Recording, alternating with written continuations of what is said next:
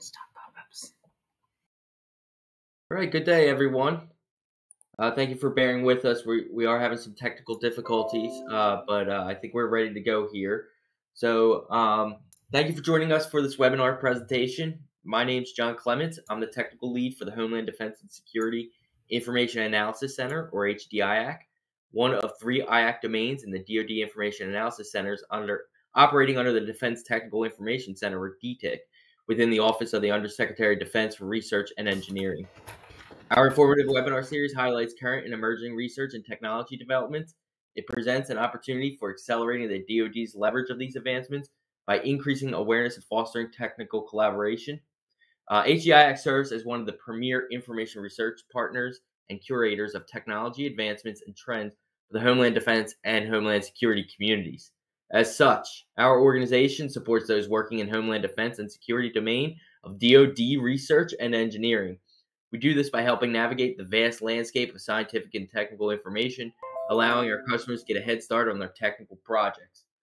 We provide research and analysis services to help unlock access to information, knowledge, and best practices from government, industry, and academia to stimulate innovation, foster collaboration, and eliminate redundancy. We hope you enjoy this webinar and that it serves as a catalyst for community collaboration and improved DoD Homeland Defense and Security research. Welcome. Please enter your PIN and press pound when finished. Before we begin, I'll note a couple of administrative items. First, if you are dialed in by phone and would like a copy of the slides, they were posted to the HDIAC webinar announcement. You can go to hdiac.org/webinars and find today's webinar. When you click on it, at the bottom of the announcement, it will say to view webinar PDF, click here, and you can download it from there. Second, all participants are muted, but you can chat with the presenter and moderators using the chat box to the left. However, if you would like to pose a question in the Q&A session at the end, please use the audience questions tool at the top center of your screen. It is the icon that looks like a chat bubble with a question mark next to the emoji. At the end of the presentation, I will go over the Q&A. For the benefit of those of you on the phone, I'll read the questions out loud to the presenter. One problem we're having is the presenter apparently cannot hear me, so I'm using some text clues to her to communicate, to let her know when she can start presenting, when she can stop. So please bear with us. And the Q&A we may have to do a little differently, but we're trying to work through that as the presentation's going. If you have technical issues during the presentation, have no fear. The full presentation will be available online. Check back on the HDIAC website. Once the webinar is posted, the Go to Webinar button will take you to the YouTube link. So without further ado, I would like to introduce today's presenter, Ms. Frances Veasey from ANSER, who also works on the HDIAC team. She will be today's webinar presenter, presenting on a systems thinking perspective on Vietnam's response to COVID-19. So I have to send her a message to let her know she can start talking, and then she can go. Okay, I'm on. Can you all hear me? Yes, I can hear you. Okay, great. Okay, thanks everyone for bearing with us on the technical difficulties. And thank you to HDIAC for having me here today. My name is Frances Veasey. I've worked for ANSER for nearly 20 years now. ANSER is a not-for-profit public interest research organization, and we specialize in analysis and management of complex problems for a range of government and international clients. My educational background is in microbiology and emerging infectious diseases.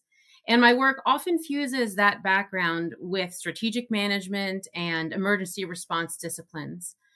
Over the past several years, I've worked with the U.S. Centers for Disease Control and Prevention, or CDC as they're commonly known, and its international partners as well as part of the global health security agenda. We've conducted a variety of health emergency-focused exercises, trainings, and research projects. So today, I'm going to combine this with some of the systems thinking work that I've also done through ANSER, so we can all think through the different aspects that contribute to successful public health interventions in the COVID era. And we will have a Q&A session at the end. I believe that John talked you through the protocol for that. So today we will investigate why some countries had more effective response to COVID-19 in the first year of the pandemic, using a case study of Vietnam to understand key concepts for successful public health emergency response. Of course, every country has a different story to tell about COVID-19. China was where COVID-19 emerged, threatening 1.4 billion vulnerable people. And to make matters worse, the Spring Festival of 2020 seeded virus throughout the country as people traveled far and wide for that holiday. But following that, they did bring the virus under control pretty quickly.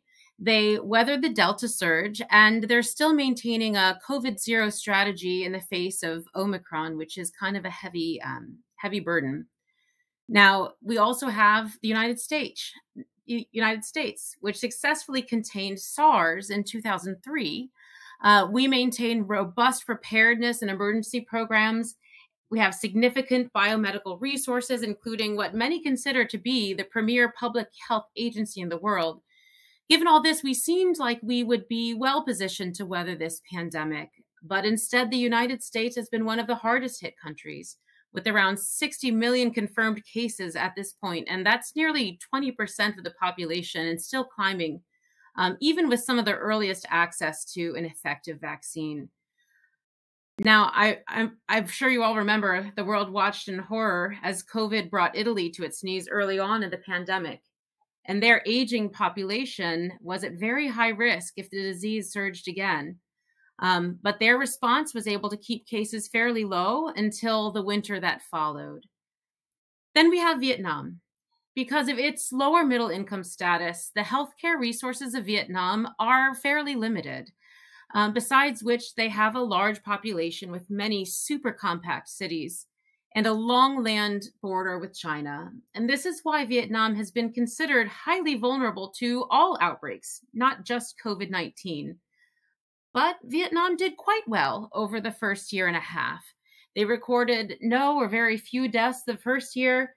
They maintained very low case counts until the more transmissible variants overcame their response strategies well into 2021. Their initial success isn't explained, though, by total population numbers. The U.S. population is a little over 3 times Vietnam's population, and yet we had over 10,000 times as many cases during the first year of COVID.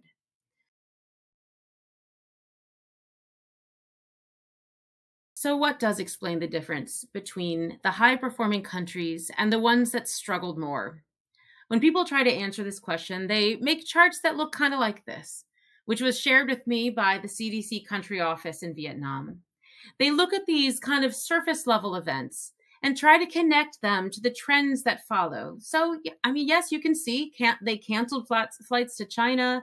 They had school closures. There's quarantine of travelers from certain areas, then moving to all travelers. There are decisions on social distancing and more. So these are the types of milestones that we can easily see and measure. And in fact, we can often model what might have happened if closures or different measures were implemented earlier or later. But that's not actually what makes for a successful response. There are so many decisions to be made at any given moment that the impact of most of these individual decisions over time is actually quite low. But overall decision making, how you do it, what are the underlying structures that inform decisions? Who are the people who decide? Those are the dynamics that allow a government to make not just one good decision, but a series of good decisions that results in an overall effective response. Even more importantly, we have to acknowledge that epidemics are driven not by political decisions, but by actual human behavior. And human behavior is a lot more complex than a timeline of cases and public health decrees can convey. This way of looking at things is called systems thinking. Systems thinking is a discipline and a way of approaching questions like this one that views issues and problems as part of a greater whole. It tries to understand how different actors, factors, and processes interact to drive systemic outcomes. It offers approaches for managing complexity, helping us to see the underlying and often invisible structures that come together to create the outcomes that we actually observe. Over the course of this presentation, I will try to address the question of how and why Vietnam was able to contain COVID successfully during the first year of the pandemic by looking not just at the outcomes we've seen in Vietnam, but also the underlying structures, systems, and mindsets that made them possible. Before we get started, I do want to mention the systems thinking principle that there are no silver bullets in complex systems. That means optimizing the system for one goal may degrade performance in another area. So please keep in mind throughout this discussion, we are using a public health lens.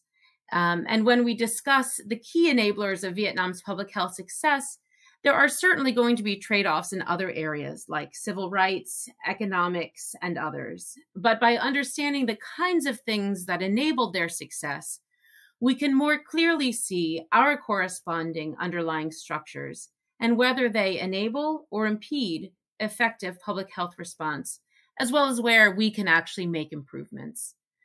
So first, what do I mean when I say underlying structures?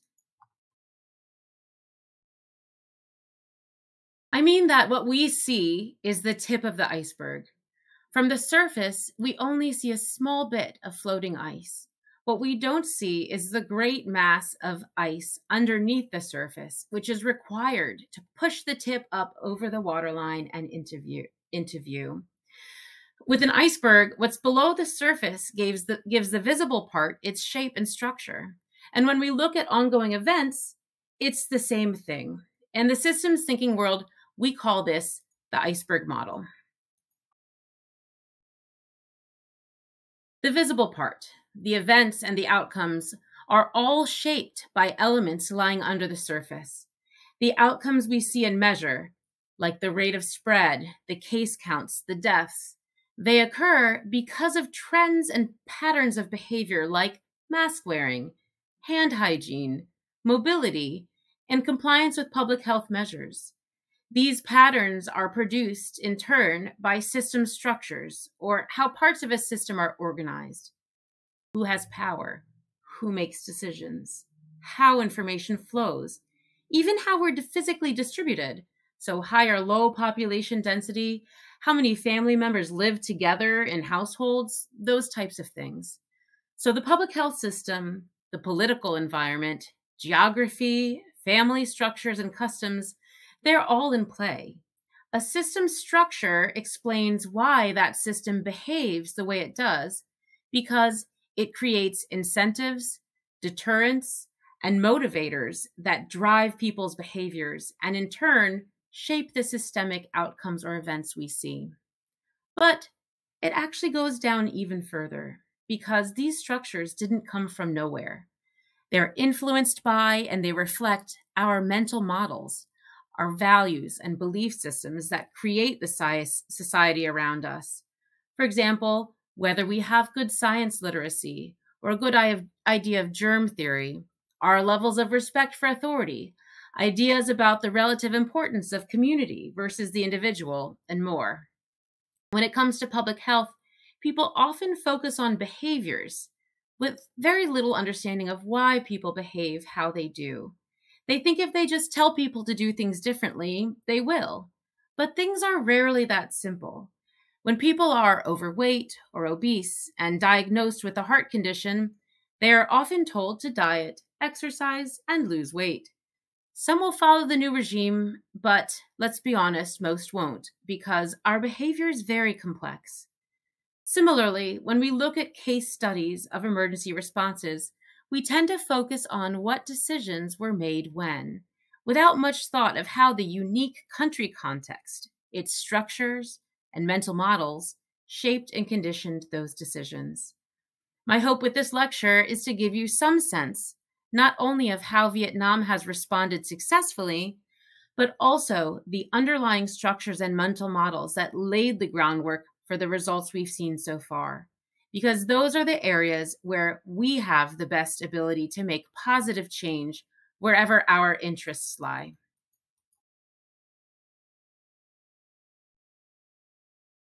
Without further ado, an iceberg model investigation of Vietnam's COVID-19 response, starting with the visible events and outcomes.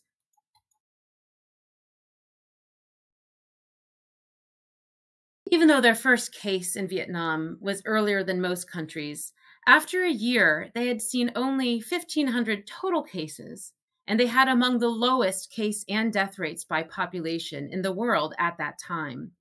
Their relatively robust testing numbers also suggested that this was not an undercount due to low capacity, as we see in many countries without adequate health systems or testing. And they even maintained this success fairly well into the second year. Prior to the Delta surge in the summer of 2021, only 1 in 3 million had died of COVID, and cases were still under 3,000 total. In comparison, by that same time, the US had seen 33 million cases, or 10% of its population, and over 100,000 deaths.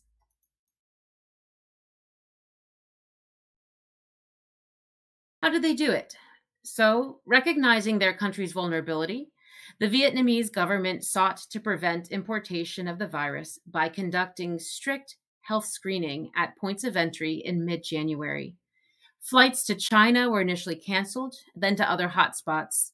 Similarly, initially, travelers from affected regions were required to quarantine, but by mid to late March 2020, all travelers faced mandatory quarantines in centralized facilities.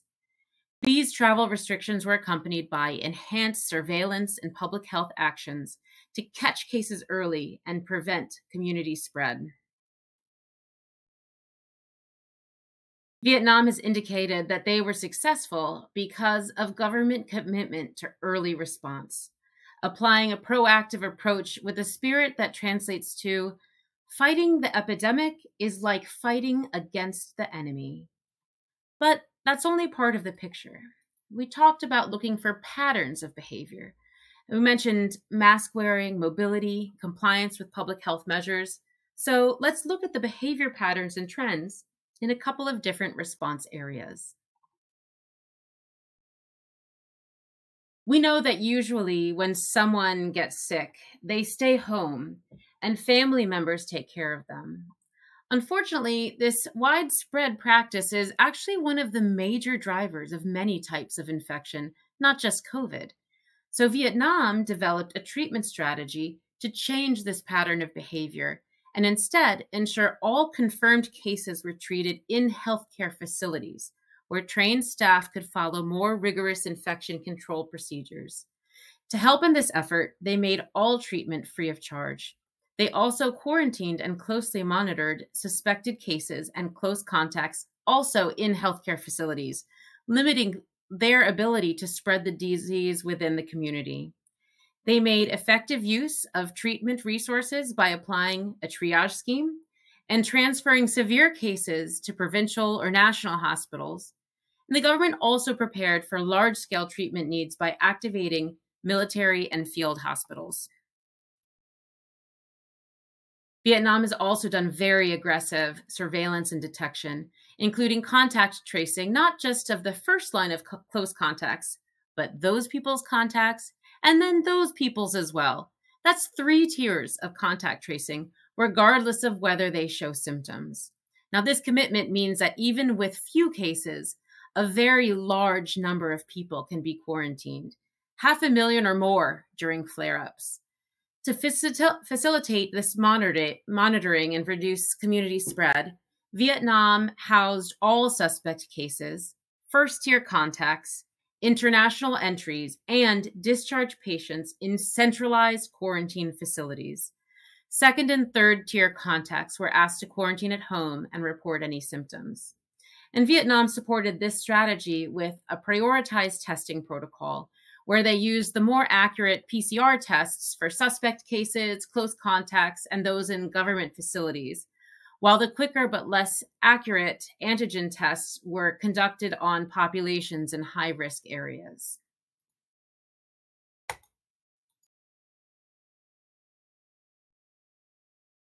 Realizing they could still miss cases even with this fairly robust approach, Vietnam took additional steps to contain spread within communities. They used targeted isolation and lockdown for 28 days in the whole community if there was a cluster of cases, or spot isolation like the floor of a building or a similar small area if there was just a single confirmed case. They also gradually adopted other community containment measures like school closures, cancellation of public events, mandatory masking, enhanced hygiene, and of course, more extensive lockdowns as needed. In order to support this approach, they had a very, very robust communication strategy. They shared information early and maintained a high level of transparency. They used all potential channels: TV, radio, mobile phones, websites, social networks, hotlines, even loudspeakers, to share information that the public needed. Symptoms, things they can do to protect themselves, testing sites, and other official information sources. And one thing that we've learned in risk communication is that it isn't just the message that's important. The messenger also matters a great deal. So there needs to be trusted messengers who are credible in a variety of communities. Vietnam used this principle to engage grassroots authorities and social organizations to make sure that they reached every household and individual. Now, they did face both misinformation and disinformation, like elsewhere, but they stated that they were very determined not to let this disrupt the response. They monitored for disinformation, and they very, very strongly penalized anyone who provided incorrect information, either intentionally or by accident.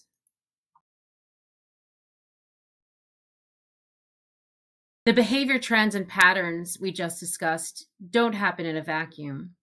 In a system, parts fit together in a certain way based on their relationships and interactions. These relationships in aggregate make up the underlying structure of that system. I mentioned at the beginning that a system structure explains why the system behaves the way it does, because it creates incentives, deterrents, and motivators that drive behavior. Many of the actions taken in Vietnam are simply not feasible in other countries. But if we want to replicate at least some elements of their success, it's important to understand how the underlying structures throughout Vietnam enabled people to change their behaviors enough to contain the spread of disease. To understand how this works, we'll look at how 4 key structures enabled effective response in Vietnam. As we go through this section, I want you to keep in mind just a few things. First, the characteristics and features of the structures we discuss here help enable the outcomes we see, but they're not determinative. That is, just because a government is structured a certain way, that doesn't mean they will definitely have a successful response. How the structures interact with each other is also very important. And this is why even similar countries can have very different experiences, though trends can certainly emerge. Furthermore, we will discuss how these structures helped facilitate certain response attributes. It doesn't mean that only that type of structure is helpful or necessary. You can get to positive results with different structures, but it is helpful to see how other countries' structures help or hinder them, so we can more clearly see the strengths and limitations of our own system structures.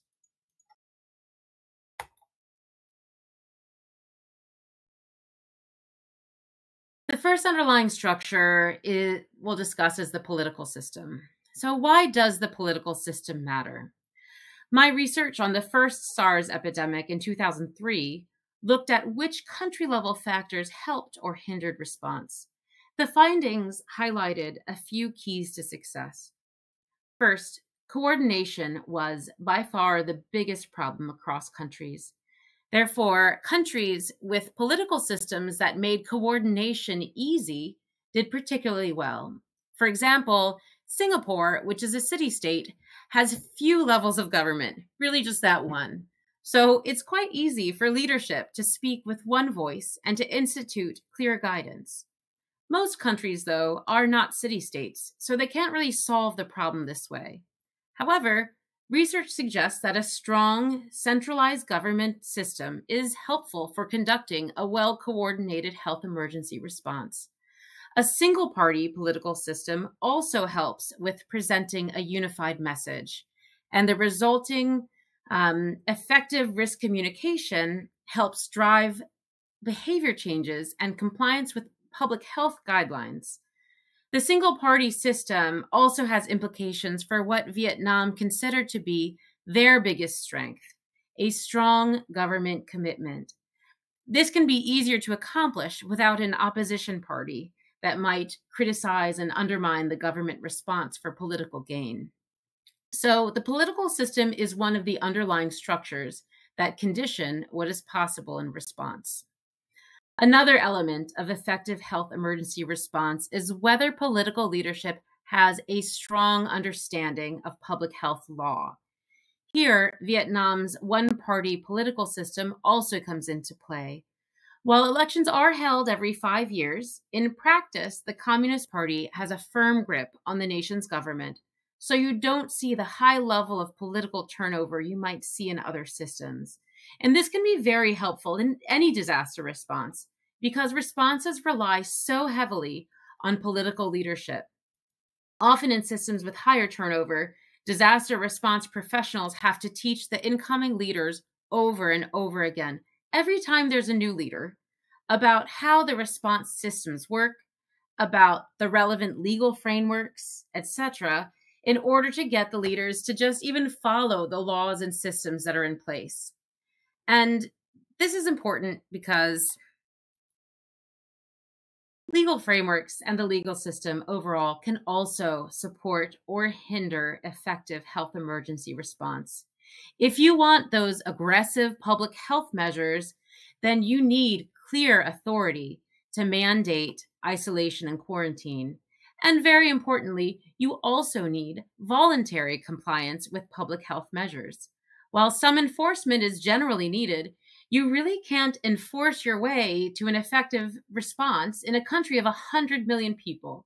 You need people to understand and believe that the government has the power to make these mandates and follow them, either out of a community spirit or at least to just avoid punishment.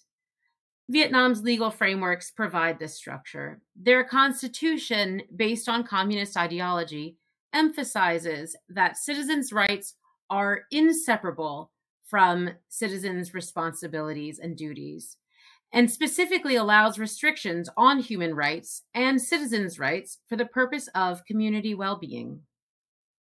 In part due to these factors, Vietnam is able to operate a centralized quarantine operation, which removes suspect cases from the community before they can spread the disease, and also eases the burden of enforcement, which involves tracking and monitoring hundreds of thousands of people, then finding and punishing those who don't comply, which often doesn't happen until after they've already infected others. Of course, this response option would not be available in countries with stronger individual rights and freedoms.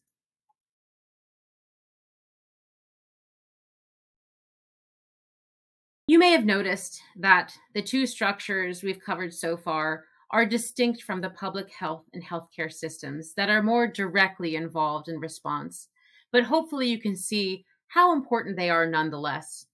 Now let's look more closely at how the way Vietnam's public health and healthcare system is organized facilitates their response. First, how do we get a well-coordinated response? Well, we know how to not get one, and that is to put a lot of different people in charge with no real accountability to each other. For example, in the United States, we have a federal system of government, which means states operate relatively autonomously, with the governor of each state in charge of the response within their borders. Our federal government, including the president, does not oversee or have command authority over the governors, and the CDC only provides guidance to states. Similarly, within states, local municipalities, like counties and cities, often have their own authorities and health departments that are separate from the state, and they maintain their own systems for recording and tracking data, among other things. Conversely, Vietnam has a centrally managed, socialized healthcare system. What does that mean? It means the national government, through the Ministry of Health, has command authority over every level, from regional and provincial down to district and commune. Of course, there will always be communication problems among different levels of government, but at least in this public health system, it is quite clear who's in charge, and that helps with coordination. Now, you can debate the relative merits of centralized and decentralized systems of government, but in this case, it was clear in SARS, and it seems to also be the case in COVID-19, that centralized management can make coordination of a public health emergency response much easier. For example, centralized management means they can adopt an overarching treatment strategy, prioritize cases consistently, and shift resources to ensure that their limited capabilities are used to their best effect. While there are both public and private hospitals in Vietnam, the central management makes coordination much easier. You can contrast this with the United States, where the healthcare sector is mostly privatized. Different hospitals and hospital systems use different procedures and electronic records and operate mostly autonomously from each other. It's difficult to enact a system that allows for a coordinated strategy that uses resources most effectively in this type of setting. Similarly, Vietnam's socialized healthcare system allows them to guarantee universal access to free treatment in a safer facility than in their homes, where they can spread the infection to family members. This is not possible in many countries, including the US. But in Vietnam, capacity is the main limitation, not cost concerns. I would suggest also that Vietnam's economy might have enabled their response as well. Their mixed economy combines elements of socialism and a planned economy with some free market principles. Both public and private sectors are accustomed to a higher level of regulation and control over their ability to do business, leading to greater private sector engagement in the response. They may also be more likely to cooperate with government initiatives for supporting affected individuals, for example, by providing free goods to the community, which they did through rice ATMs and free of charge stores. The single party political structure we mentioned previously interacts with this area as well. In highly partisan countries, the private sector might shy away from supporting government initiatives that can be politicized for fear of alienating some percentage of their clientele. And this spirit of cooperation also derives from the culture of collectivism that's apparent in Vietnamese laws, economy, and daily life. The willingness to put community above the individual and above a company's profits also bodes well for overall compliance with public health measures, because culture plays a really important role in managing outbreaks. A cooperative or collectivist culture more comfortable with reducing individual rights for a greater community benefit is actually very helpful for disease management. Again, we can debate the merits of different economic systems, but it's really not hard to see how a country with this type of history and culture might have an easier time making the personal sacrifices that can come along with aggressive public health measures. And you'll also see manifestations of this culture pop up in society structures, including robust social support systems, socialized medicine, laws and legal systems, as well in the mindsets and attitudes of the population, because in fact, it is not just a structure, but a mental model that fundamentally shapes society, as we will see in the final section. We've seen some of the structures that helped Vietnam succeed when others have not. For example, the well-developed public health system, strong centralized government, and the legal authorities needed to conduct a very proactive containment strategy. Now, let's look at the mental models that enabled those structures to work effectively. To understand how mental models affect behavior, we must first understand what is a mental model. It is an explanation of someone's thought process about how something works in the real world. It's a simplified version of reality that reflects a person's intuitive perception about his or her own acts and their consequences. The world is very complex, and frankly, if we had to experience everything anew, we'd be very quickly overwhelmed.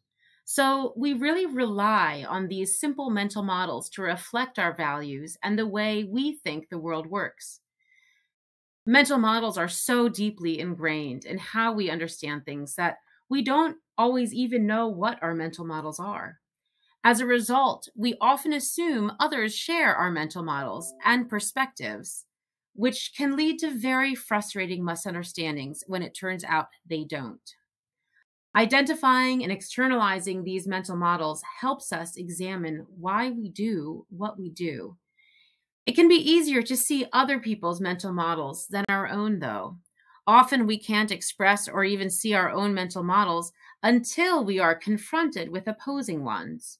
As a result, our own biases get in the way of our ability to understand people's behavior and change it if necessary.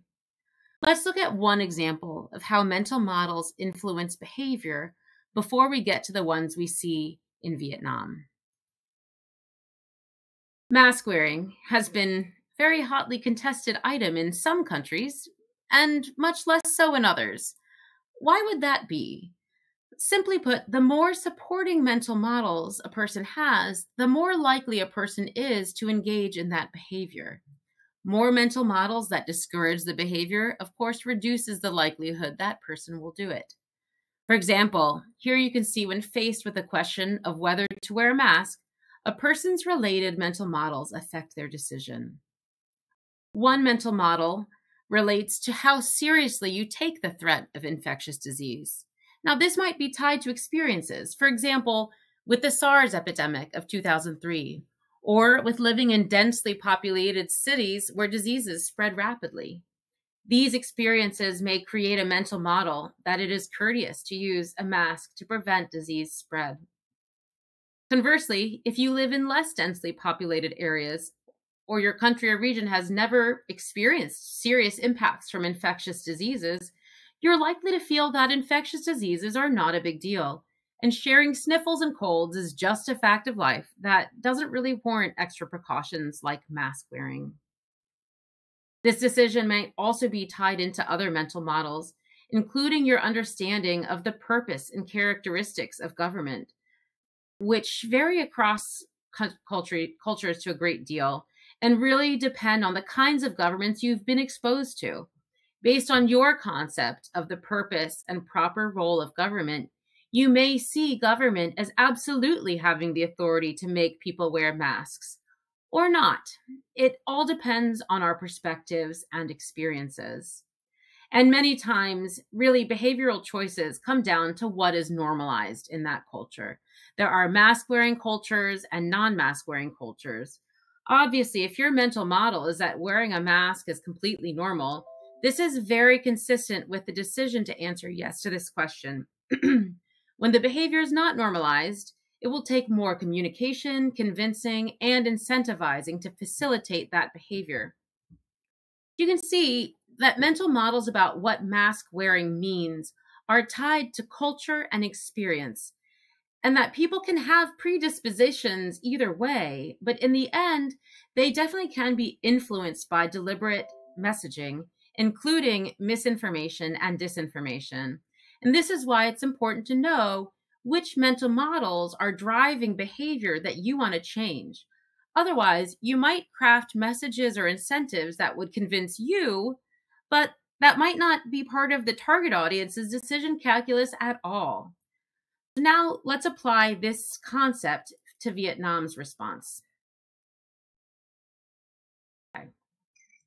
In this section, we'll look at how mental models can support or hinder some of the elements of effective public health emergency response we discussed previously, specifically in the areas of strong government commitment, aggressive public health measures, effective risk communication, and support for affected individuals.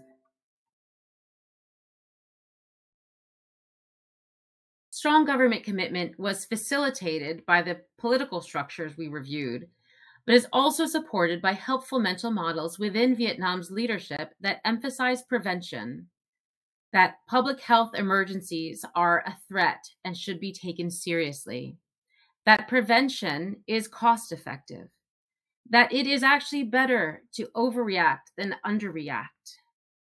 And importantly, it isn't necessarily that leadership with these types of mental models don't care about normalcy or mental health or the economy, but that they have this mindset that any harms incurred are worth the cost in terms of lives saved, worse economic harm avoided, or even they might have motivations like maintaining the government's reputation or a party's political power.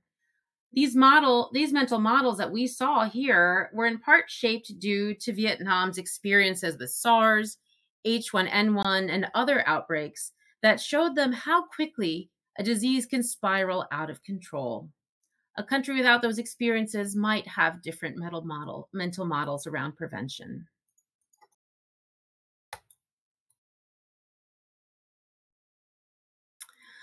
Aggressive public health measures have also been very effective in Vietnam, but they needed to be supported by helpful mental models like home-based care endangers families, that saving lives is worth limits on individuals' freedoms, and that quarantine in state-run facilities works better simply than monitoring people in their homes.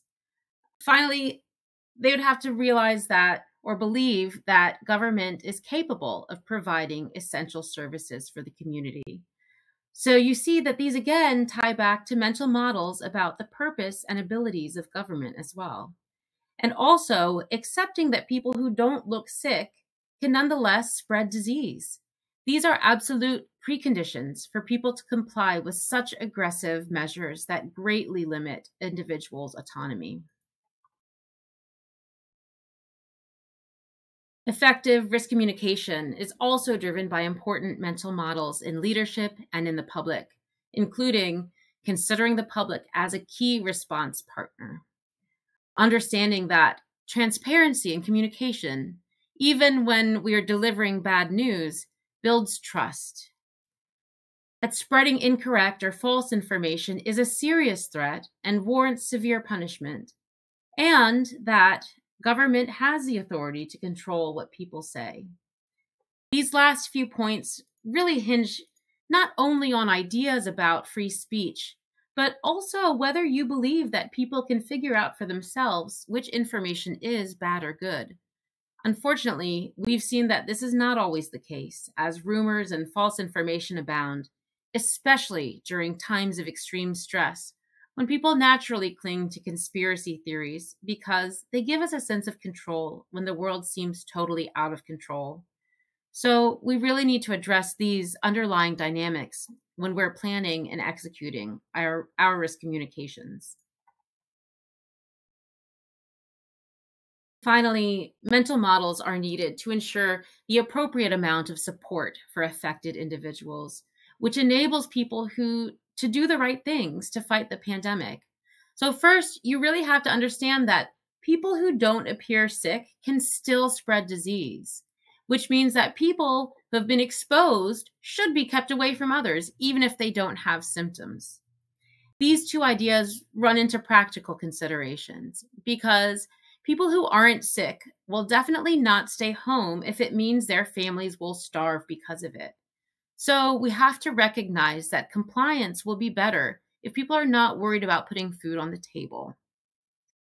Given all this, we now need a mental model of government that is consistent with believing its proper role is to provide significant support and services for the people. Put together, these mental models enable the government to enact a robust support system that enhances the effectiveness of quarantine, isolation, and other health measures, as we saw in Vietnam.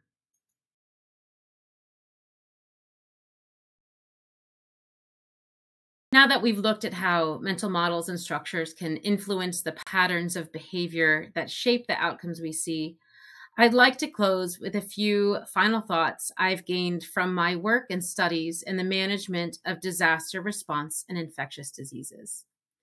First, at the events and outcomes level, early aggressive action is crucial to infectious disease response.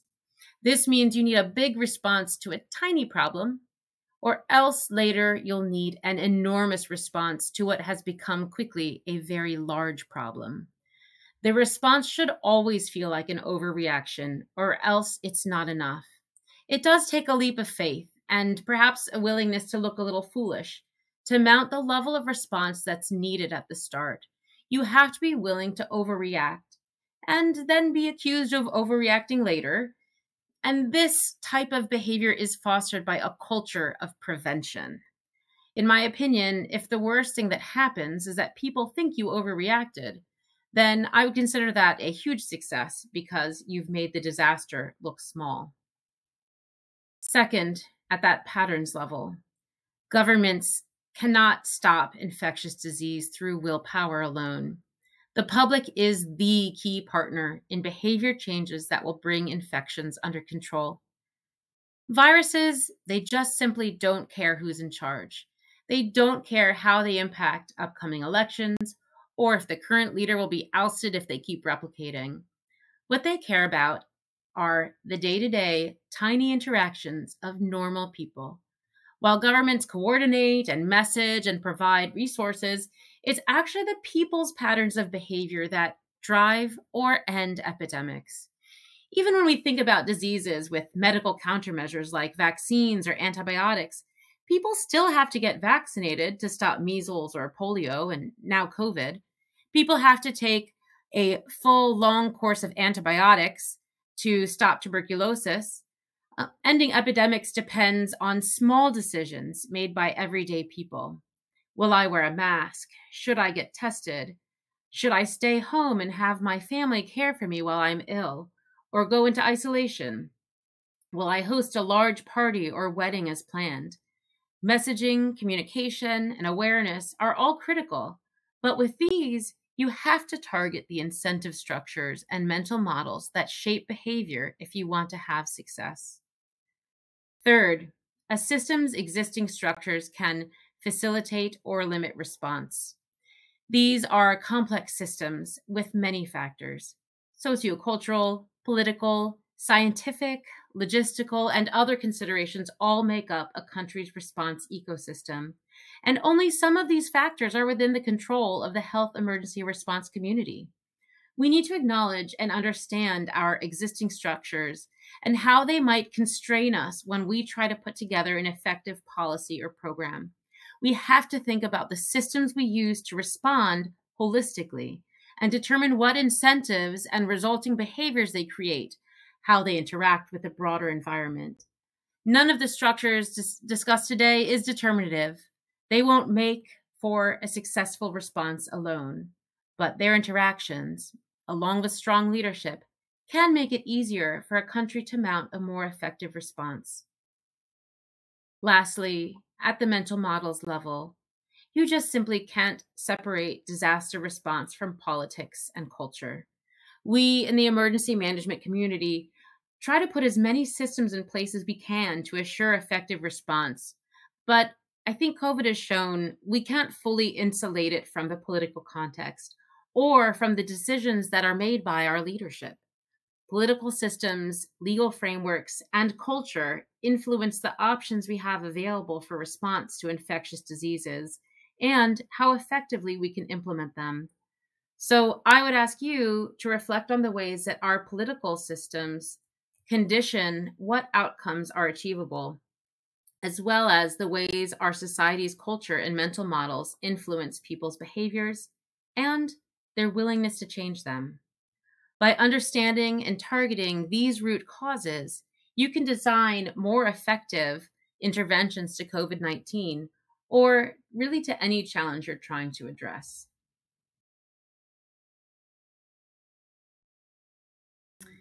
So that brings us towards the conclusion. If you're interested in reading more about this topic, I do have some very good news. This presentation is just the tip of the iceberg, so to speak.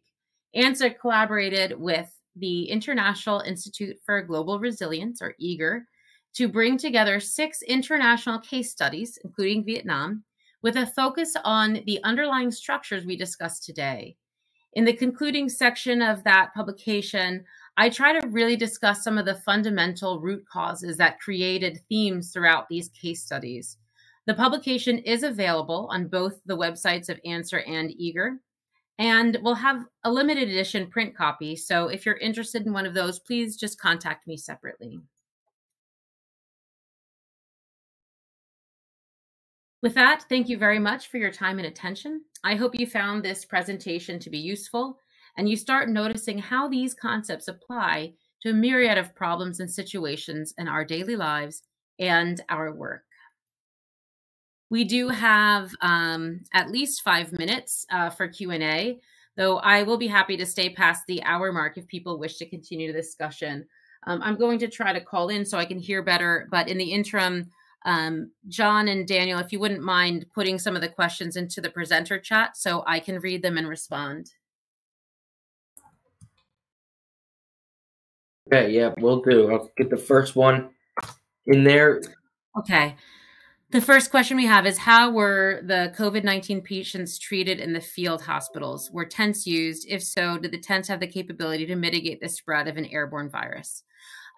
So I was not on the ground in Vietnam at the time. However, I believe that at least through the first year and a half, they just used the organic capabilities in their own hospitals. They were able to do that because they kept the case numbers so low that they really didn't need to take advantage of some of the assets that they had pre-staged. Now, this past summer, things got a little bit hairier, and you might have seen that there were more extensive lockdowns. But yeah, I don't really have insight on the specific IPC protocols within the tents. Next question.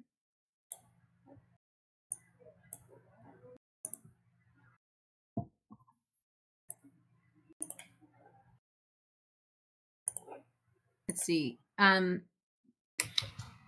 see another one that says, could they have some immunity to the original coronavirus that started the epidemic, which is present in the local bat populations? The 2 later waves you showed on your graph roughly coincide with the Delta and Omicron variants, which would be new to their immune system. You know, getting into the very molecular characteristics of the coronavirus, I would say that's likely fairly low, as you know, as an immune response. I believe that the original Alpha variant that emerged was novel to everyone, including those who live in China and in Vietnam. So I don't, to the best of my knowledge, that doesn't explain their underlying success. Let's see what else. Do you think America will finally invest more money to bolster its public health system, which could serve as a force multiplier to combat future military civilian medical surge capacity while supporting the global health security agenda? I certainly hope so. I think that this pandemic has laid bare the importance of investing in public health. I know that as I was working with exercises in sub-Saharan Africa in 2018 and 2019, the CDC country offices were being just absolutely demolished. You know, they would go from a staff of 20 to 24 to maybe 2. And so that was what was happening right before this pandemic came around. So hopefully we'll reverse that trend and we'll invest more, not only in our internal public health structures, but also in how we conduct and think about public health around the world. Let's see.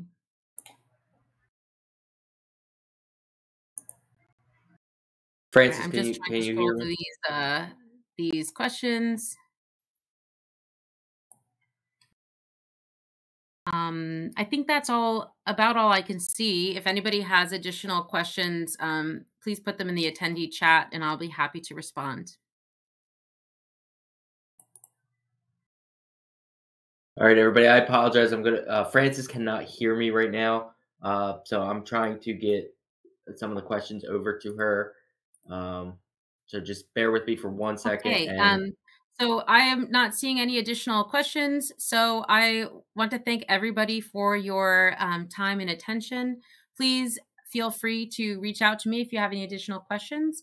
And I hope that this presentation has helped you understand not only how Vietnam successfully responded, but perhaps how we can improve our own response moving forward.